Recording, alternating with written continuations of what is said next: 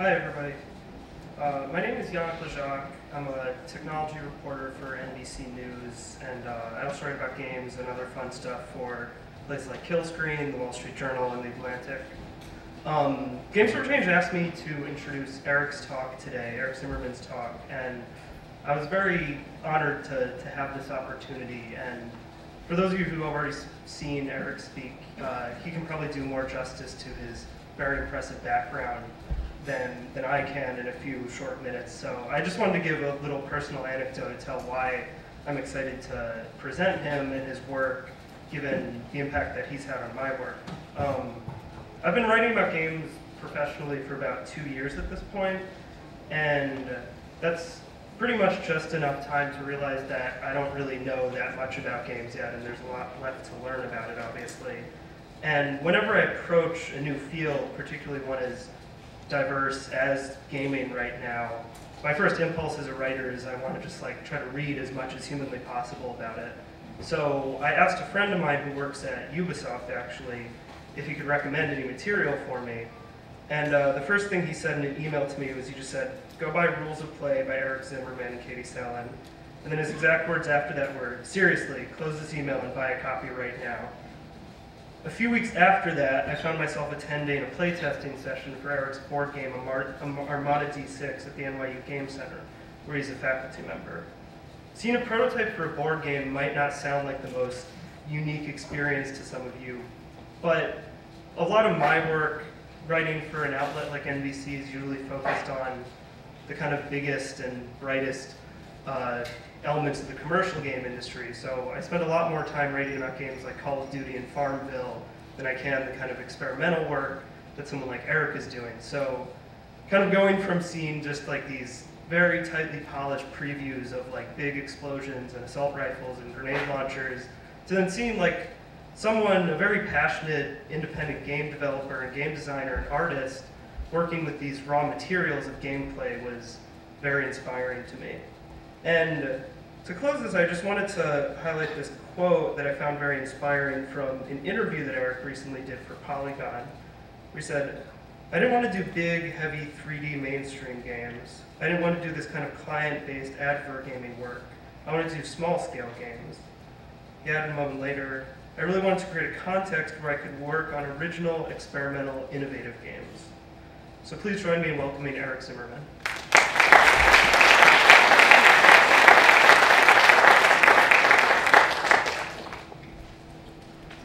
Thank you, Giannis, for that very kind introduction. And hello, everybody. Let's see what I have to say. I really want to thank the organizers of Games for Change, everyone who's been a part of the excellent sessions that I've attended, and all of you for coming today. I really also want to thank, in addition to Asi and Michelle, Suzanne Segerman, who had the vision 10 years ago to create what is now a really incredible and impressive organization. Thank you, Suzanne, wherever you are. I want to give you a shout out. So here's my talk. It's called "Games Are Not Good for You." Now, just to give you a quick sense of who I am, I've worked on digital games, and as Giannis said, I like to focus on unusual experimental games. One in the middle was a game about play and meditation for the Kinect. I ran a studio for 10 years in New York City called Game Lab that I co-founded with Peter Lee. I am an academic now. I am a professor at the NYU Game Center. I've written a few books like Rules of Play with Katie Salen that Giannis mentioned. I also have worked doing educational games or games for learning, although it's not necessarily the focus of my work. My company, Game Lab, made GameStar Mechanic originally, which is now run by Institute of Play and E-Line. And in fact, Game Lab created the Institute of Play. We spun it off as a nonprofit sister company. And kudos to Katie Salen for all the great work she's done with it. Recently, I've been doing these games for physical spaces with an architect, Natalie Pozzi, and they've been shown in museums and festivals and galleries. They're large-scale games that you play with other people. So let's get to the talk, though. Enough about my work. Ossie and Michelle asked me to come here and help end the conference sort of by challenging you. And I want to maybe propose that there's a problem with our field today, with the idea of games and social change, games and learning, with a cluster of practices happening here around design, research, policy, scholarship, politics, activism, and education. Now, we love games, and I think it's probably safe to say that. We're not just game researchers or educators or activists or developers. We're here because we're also game lovers. We play games, we grew up with games, or maybe recently fell in love with them. We talk about games, we dream about games. We make games an integral part of how we earn our living and spend significant parts of our lives. But if we love games, I think it's possible that we're mistreating them. We're just not treating them with respect. And I want to convince you that there's a need for a shift in how we think about games, not just in terms of games and social change or learning, but globally. And as a symptom of this problem, here's a panel, a highlighted panel from the American Educational Research Association from a couple of years ago, but I think it applies possibly even more so today than it did back then. This was the description of this plenary panel. As you can see, the debate was about whether computer games are a useful medium for student learning, or the other side of the debate is that whatever could be learned from them might be done more economically by other means. Now, I feel like this abstract speaks for itself. I didn't attend this session, but from looking at the transcripts and talking with those who did attend, it seems like it delivered on everything that you might expect. It focused on games as carriers of information, about whether games can translate content, and whether they're as efficient as other media or cultural forms at doing so. And so this is how top researchers are representing games and how games are being represented to the larger educational community. I think this is a problem. This is a slide that I put into my talk inspired by Ian Bogost, who used the same slide. Thank you, Ian. Just to hammer home the point, this is a Fast Company article from last week. And you know, there's a question about why do we ask this of games? Why do we say that a game has to change the world? Right? Do we ask for these same effects from, say, a documentary film, a social change film? A documentary film can explore a topic, raise awareness, tell a story, but in games there's a tendency to idealize possible effects beyond all forms of reality. It's like the idea that a medical simulation for training doctors is also going to cure cancer. This is a problem. Now, we love games. But as game lovers, how do we treat the objects of our affection? Compare, for example, something outside games. Let's take a look at books. If we were book lovers, I think many of us probably are book lovers, passionate about books and learning, dedicating our careers to books, would we spend our time trying to prove how great books are, or how educational books are as engaging as non-educational books, whatever that might mean?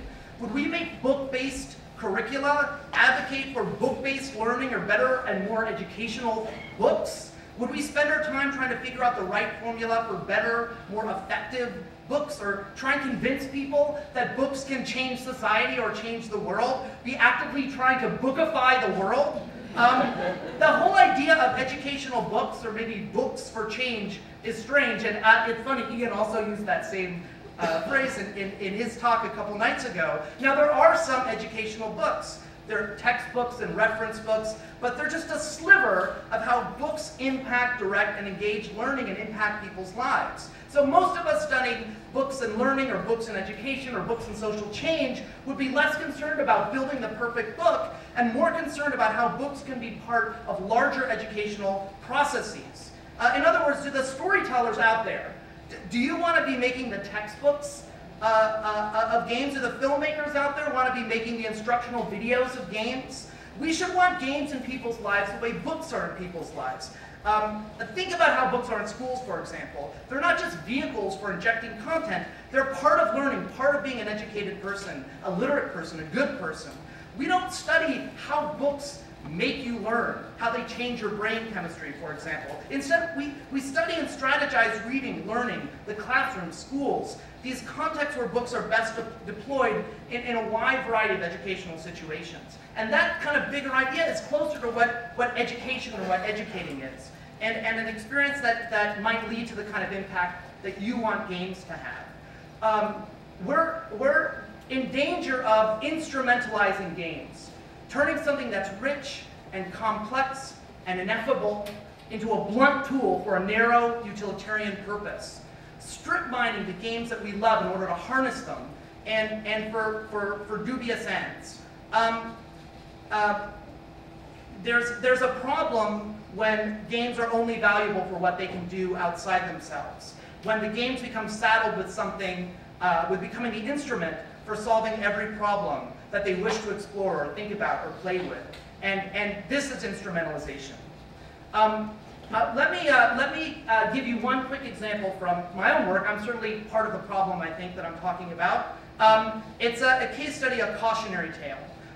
This was a project I was working on a few years ago, a building-sized game for a new building about the US Senate in Boston. It was a design I was working on collaboratively with Karen Seidman and Dylan McKenzie, where players became senators of a particular historical period for about an hour, and they voted on issues and traded influence with each other. They joined committees, and they debated issues with each other in a kind of theater card game of point and counterpoint. And the experience emerged out of them kind of socializing, strategizing votes that were good for them personally, for their party, for their constituency, and trying to negotiate all of the conflicts between those possible ways for them to succeed in the game. Now, we started with a game inspired by its subject matter, developed for a particular audience in particular context, and we were teasing out a new kind of game mechanic that was creating an amazing context for understanding the process of the Senate, the US Senate. And as we made the game, in parallel, we were investigating what ways it would be educational, how it could be deployed with players. And there's a beautiful kind of design emerging out of this process. And then something happened. The project changed hands. And looking at our design, the design we had made, the new client who had sort of taken over, managing it, they didn't see all the educational stuff that they were used to seeing. So their solution was actually to take out the game. And they put in educational stuff. They put in writing assignments, a focus on learning testable historical facts. And this got rid of all the stuff that made them nervous, like the idea of players being competitive with each other, or making a suggestion that the Senate is less about the idealized issues-based version and more about actually horse trading votes, which it actually is. We were actually basing our game materials on scorecards that senators themselves use to keep track of how votes are trending on a particular issue. Or not really knowing exactly what the experience of each individual student was going to be. Actually, Katie this morning in the panel made this great picture of a playful classroom and a less playful classroom, and we were definitely going for that kind of playful classroom experience even outside the classroom. But they literally said to us, now that we have our educational components in place, after they had kind of ripped the guts out of our core game experience, and they took it out, they said, now we just need to figure how to get that fun game stuff back in there. And I reached for my revolver, but luckily I don't own a gun. And you know, the question is, what is wrong with that picture, that approach? That although the idea was to engage kids with a game as a centerpiece of this museum experience, there was no understanding of games, no trust of games. The gameplay at its best is complex and messy, improvisational, and wonderful, and by editing out all of that wildness of games, in a sense you kill the patient. Now, the actions of this new client on this Senate game is a symptom of broader cultural movements in thinking about education. And so the good and bad about games and learning and social change that I'm discussing is taking place in a context of a shift in public policy towards testing. And I think that there have been plenty of other people ranting about this at this conference about how standardized testing is dragging education back to the 19th century. And I don't think I have to talk about that. But what I do want to say is that games, in a sense, are the cultural form of testing. You could say that any quiz is already a game. So the ability for games to fulfill the kind of quantification dreams of people that are really behind testing as a form of education is dangerous, which brings us to gamification. So in this context of a shift towards testing, gamification, making use of the superficial aspects of games, like points and levels, in order to better engage and manipulate an audience, is something that, to me, is often disturbing and dangerous. It's basically a kind of marketing approach that instrumentalizes games. So the question is, what's wrong? What's really wrong with it, right? Well, I think that for me, there's plenty of critiques of gamification, but the aspect that disturbs me most is that, in my mind, every game implies its player. It builds an implicit model of what it means to be human by virtue of the way that the game is structured, and propagates that idea into the world. So the gamified idea of what it means to be human, based on a kind of behavioral psychology, is just severely impoverished. And that if games are an important cultural form, the kinds of cultural works that result from gamification are a sort of perverse, pedantic culture, like ideological theater coming out of an Eastern Bloc totalitarianist regime, marketing schemes masquerading as grassroots movements. But whether or not we support or oppose gamification, the truth is that games are going to happen. They are, in my opinion, going to be the most prevalent and important cultural form, no matter what any of us in this room do. So the danger is that we're going to miss out, that games and learning, that games and social change are going to become irrelevant, and that the people in this room will follow instead of leading what happens with games. When in fact, the opportunity exists for the people here, all of you, to create the new paradigms for being educated, for being literate, for being cultured, really for being human for the next 100 years. And I'm not exaggerating. To understand what's at stake, I think we have to appreciate the incredible relevance of games today. In other places, I've made an argument for games being a kind of dominant form of culture, or model for culture for the coming century, that I've called the Ludic century. And the fact is that games do have a special relevance to the times that we're in. And the opportunity that we stand to lose is not just about people in this room sort of debating a disciplinary niche. Games are going to be the defining cultural form of the next century, and we have to do better. So thinking in terms of big epics, let me try and explain this concept a little bit. The 20th century saw the Industrial Age replaced by the Information Revolution. The question on my mind is, what's next, right? What's the time that we're in now? And I want to argue that we're entering, or that we have entered, a Ludic Age. That the Information Age, in a sense, has been put at play. The 20th century was the age of information, with the moving image as a dominant paradigm for art, entertainment, and leisure. Of course, there were plenty of other important forms of culture in the 20th century: music and architecture, theater. But in terms of cultural narratives, from news and history to personal expression and storytelling to our biggest epic cultural myths, the moving image was a dominant form of expression. Now, the 21st century, in a similar way, is going to be a big, messy stew of cultural forms, but games, I think, are going to become more and more important. Even though games are ancient now, they have this new relevance. They're going to become a model for how we think about culture. And this idea of the Ludic century is an argument about literacy, about the skills necessary to be successful in the coming century. So literacy is about making and understanding meaning, right? In the simplest sense, I write down a word and you read it, or maybe let me back up a couple. I put a word on a slide. I've created language. You guys can read it. That's what literacy is about, and creating and understanding meaning. And literacy is expanded from its more classical roots to involve visual literacy and technological literacy. My argument is that the Ludic century, there's a new cluster of literacies surrounding gaming that represent this age. And I'm not saying that there's an implicit, essential connection between these emerging forms of literacy and games, but I do feel that games are one of the best ways of understanding them, and that the relevance of games in our culture is cause and effect of these literacies. So there's three components I want to talk about: systems, play, and design. So systems is just really important in our lives today in a way that they weren't a few decades ago, right? That so many aspects of our lives are intertwined with systems. The way that we work and learn, the way that we communicate to each other, the way that we socialize and flirt and romance, the way that we conduct our finances, the way that we connect with our governments. All of these very essential aspects of our lives are completely intertwined with systems, digital networks of information. And games, in a sense, I would argue, are the cultural form of systems. Now, every building is a system, every poem is a system, but to play a game is really to tinker in a mechanical way with the inputs and outputs of a system. What happens if I do this? How does the system respond to my action? So a game is kind of a laboratory for learning about systems and how systems work.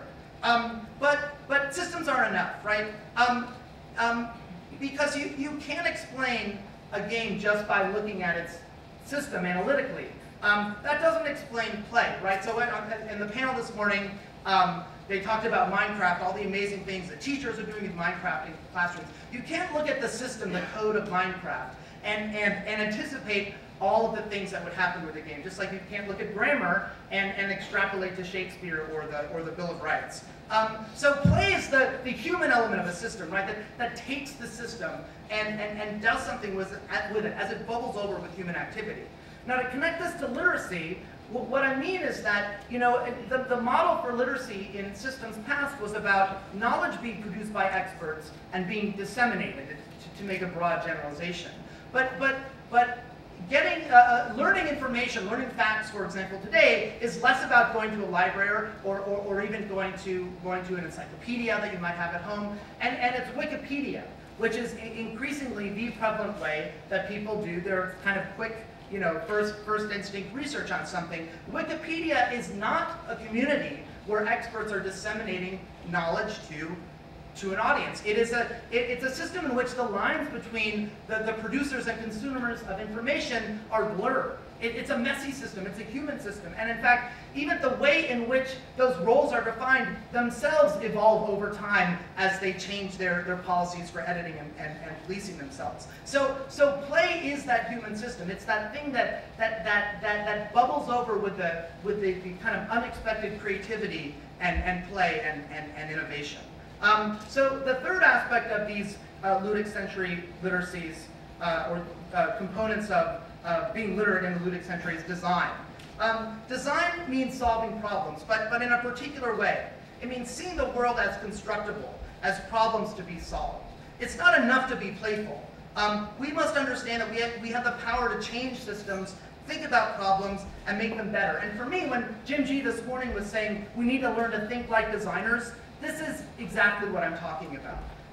The kinds of dilemmas that face us in the 21st century, environmental collapse, world poverty, pandemics, cultural change, these are systemic problems that need to be understood as a complex set of interacting elements. Simple narratives about, for example, good people invading a bad person's country just in order to fix them are just not enough, even though such narratives often have guided American foreign policy for decades. But we need to understand these things as complex systems. We need to think innovatively and playfully about them. We also need to see them as systems that we can redesign and change and make them better. So these are the three components of what I call gaming literacy. And again, I'm not saying that everything in the future is going to be a game, or even that games are the only way of acquiring or understanding these literacies. But these are what it will take to be literate and successful in the future. And games are the cultural form that, in my mind, more than any other cultural form, engenders these literacies. And the opportunity we have to use games to help shape the future of education is profoundly important. Now, this is very common to things like 21st century literacies and other ideas that are floating in the atmosphere. So I don't imagine that I'm kind of making up these ideas all on my own. But if you agree with this point of view, if you agree with this set of views that are kind of floating around the intellectual landscape today, in this context, instrumentalizing games as vehicles for injecting content into players just seems so misguided. That kind of thinking is less and less relevant as our century moves forward. It's like teaching typesetting to graphic designers. We need broader rubrics for thinking about games in society as activists and educators and scholars and researchers. And I'm going to say something that many of you may disagree with, but I do not believe that we can or should reduce games to their measurable effects. And this is for me like reducing cuisine to nutrition. So any chef would take offense at that idea, right? That the experience of cuisine, imagine your favorite restaurant, right?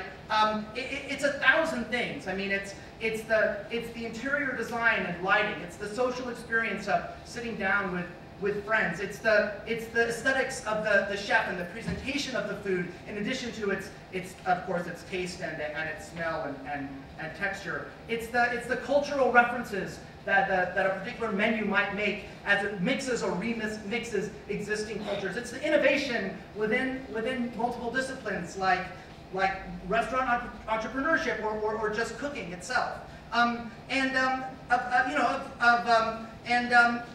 So in a sense, the experience of cuisine it's 1,000 different things, and nutrition is an important aspect of them.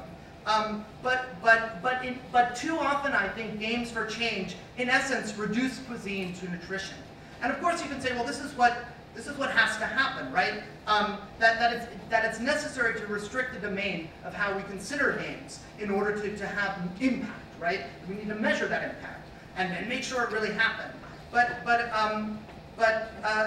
I think that, again, we're doing so to the detriment of solving the problems that we know are out there, of somehow bringing the games that we love into step with the ludic century that we're in. Now, while I'm making enemies here, I want to talk a little bit about design itself, game design. Educational design and social game design. And I think that there's one, if I really think about the biggest problem with design itself, I would call it design literalism. And you know, I think that we all know that. It was funny in Lee Alexander's talk last night. She kind of made a side comment like, well, you know, the reason why all educational games are bad and there was a sort of a murmur over the audience. Did she just say, yeah, because she comes from outside this world, and there's a kind of generally accepted sense that the games aren't good. And you know, somehow that's true. That if we compare games designed for social change to games in general, the games just don't seem as fun, as beautiful. They just don't feel like they're fulfilling their promises and potential as games. And I think more than anything, there's a problem with literalism. So I just want to assert that games do not need to literally simulate or depict their subject matter to do justice to it. So you shouldn't think that games need to depict their topics directly, or even worse, to simulate the outcomes in the game that you want to have happen in the world. I was part of an initiative that was about kids staying in school. And I was working with PBS and some other people and developing a concept and design for this. And the group ended up designing a game that was a virtual high school, that kids attended the high school in the game, and the kids were rewarded for staying in the virtual high school and being good and staying in school. And of course, you know, it just never made it past the concept stage. But this was kind of the worst sort of literal, flat-footed, unimaginative thinking. If you want to make a game to keep kids in school, don't make a game about school where they get rewarded for staying in school. There are already games that keep kids in school.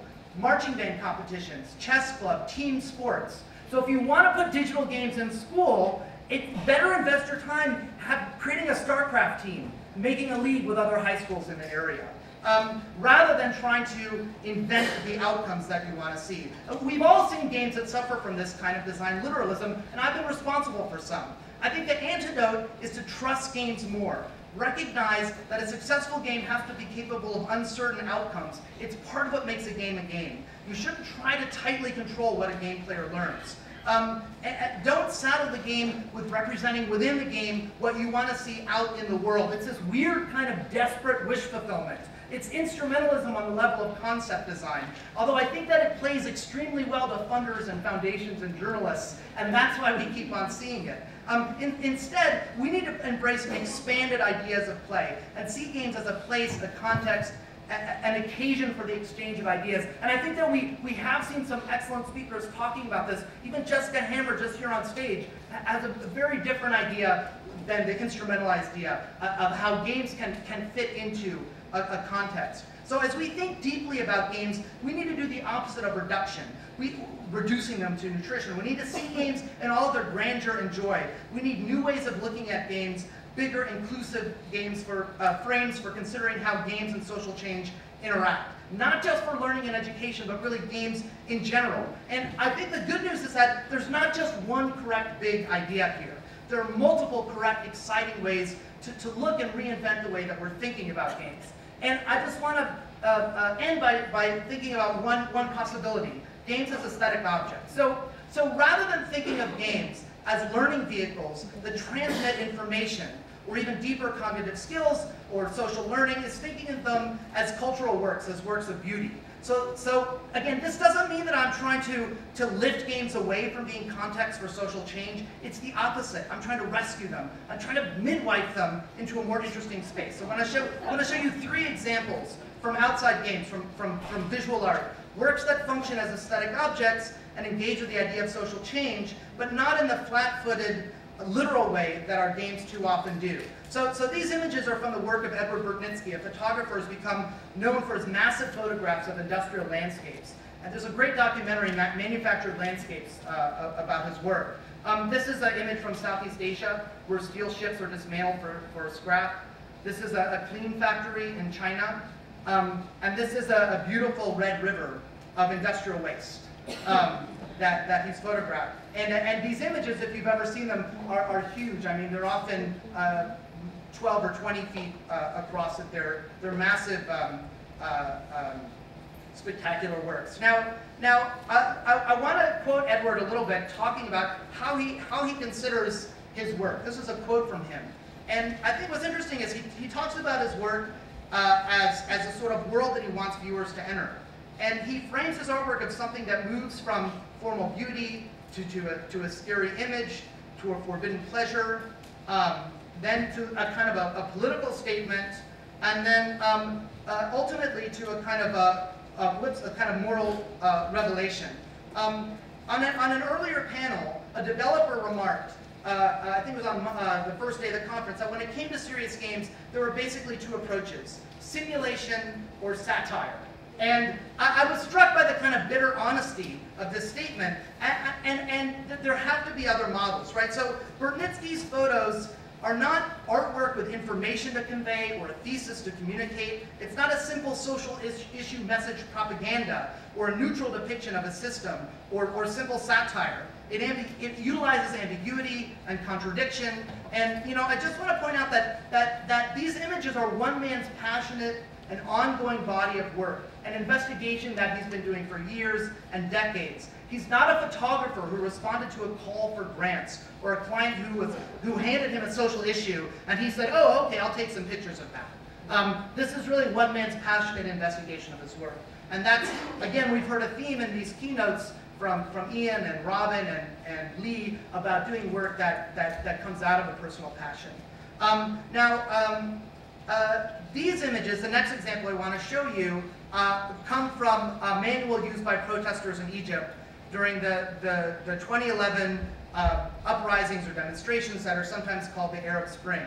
And in Egypt, the standoff with the army that resulted in democratic reforms. And these were translated and republished in Atlantic magazine. In considering art in the visual art world, in recent decades, I don't really have time for a whole digression into art education, but I will say that art education doesn't just look at visual art, it looks at visual culture. And I just wanted to say that thinking about games through the lens of art doesn't necessarily mean traditional museum art. For me, these images are beautiful in so many ways. This is showing you the outfits that you should wear for peaceful protest to protect yourself, for example. The spray paint can is actually used tactically, for example, against riot police. It's spray paint. It's nothing toxic to spray in their faces or to get their helmets covered with paint. These images for me are beautiful as clean, efficient design, as utility, as an artifact from a moment in time. as an expression of people's desire for social change, and also just as beautiful visual objects. These are highlighting the best places to spray paint a police vehicle, the cameras and the windshields. And you know, if you do want to make games that aspire to change, this is design that affected change, right? You don't need a fucking assessment study to figure that out in this case. Okay, I want to go to my final example of games as comparing games to aesthetic forms. This is Ai Weiwei, the Chinese artist, dropping a Han Dynasty urn. And I recently saw his retrospective in Indianapolis last week. And so smashing a Ming vase, yes, he is, in this series of photos, destroying an ancient Chinese vase. And it's a reference to the Chinese government's destruction of historical objects. But it's also a genuine action in and of itself, right? I mean, this is not art that delivers a single, simple message or seeks to have some kind of quantifiable outcome on the audience. It's disturbing, ambiguous, contradictory, but funny and sad and provocative, all at the same time. I mean, it's extremely, every time I see this, I have that same, you know, kind of vertigo of emotional, intellectual reactions to this work. This is a kind of range of responses that Ed Burtnitsky wrote about in terms of what he's trying to produce for his viewers. And so I just want us again to think about, when we talk about impact, we're almost never thinking about the kind of subtlety and complexity of impact that great art, for example, could have. What can we smash? Going to conclusions, I know I'm just at time now. So this is a challenge for all of us, for researchers and scholars, for educators, activists, funders, for designers and developers too. Are we thinking about our work as profoundly as we could be? What I want to point out again is that I think we need to shift how we think about games from vehicles for change or for learning to cultural aesthetic objects. Games are going to be the cultural form of our ludic century. They're going to forge ahead and roll forward no matter what we do. And I don't want us to miss the boat. Now, I'm going to give an anecdote from a Games for Change of a number of years ago. Alan Kay, a pioneering computer scientist who developed graphic user interface and object-oriented programming, kind of a personal hero, he unfortunately kind of missed the boat. At this Games for Change talk, he was talking about how games teach, and he mentioned at the end of his talk Guitar Hero. And he lamented sadly that the game was not teaching music, to kids, but at least a few of them were getting interested in learning rock and roll guitar as a result. And I thought, now hold on a second, you know, at first that seems to make sense, but then you have to think, teaching rock and roll guitar is good? 50 years ago, it was seen as not only downright satanic, but responsible for the impending downfall of Western civilization. But today, Alan Kay takes it for granted that playing music, studying music, making music, it's good. It's just part of being human. But playing a game, clearly a waste of time. Game designer Frank Lance has commented that in 50 years, there's going to be some other cultural form that the crazy kids are doing, and that will be seen as lamentable and a waste of time. And people will say, you know, it's really a shame, but at least a few of them are getting interested in playing games.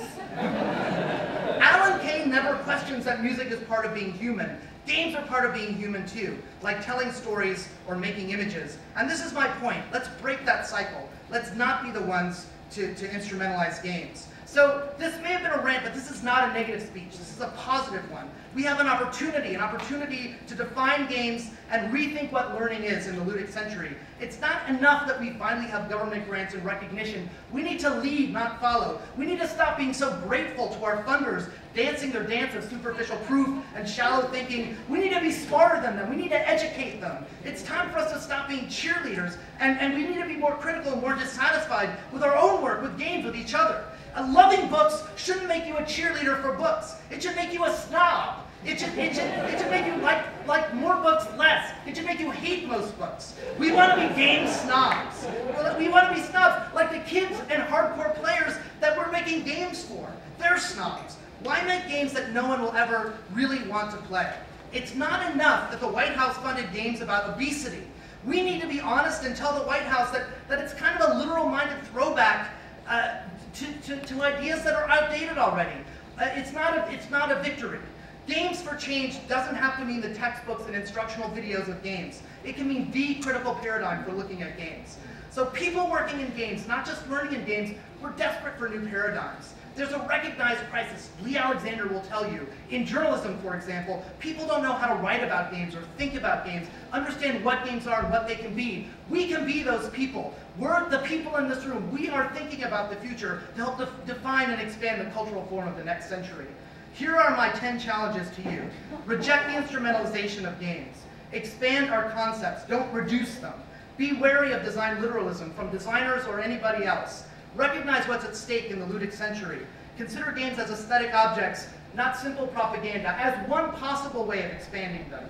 Be impatient, not complacent. Be a snob. Challenge and educate each other. And be playful. And finally, I just want to end with an anecdote. A little while ago, I met Andrew Hiskins, who leads what he calls the learning services at the State Library of Victoria in Australia.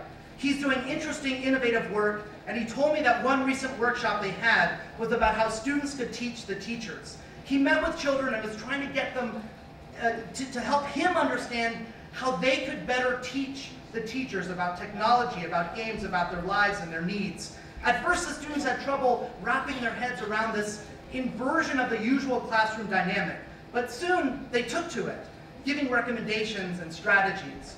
As Andrew put it, one of the students told him, "Okay, we understand you now. We think it could be possible to teach the teachers, but first, they really have to want to learn." Thank you.